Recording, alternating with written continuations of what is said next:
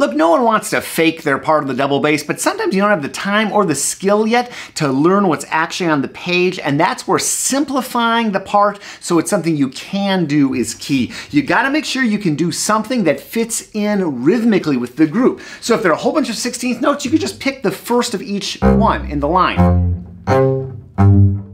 And another thing you can do, and this might seem like super cheating, but you can kind of ghost notes. So let's say there was something that was all 16th notes, and you can't play all that, you could go. And now that might work in some cases and it might not, but that's a good way to sort of get the shape of the line.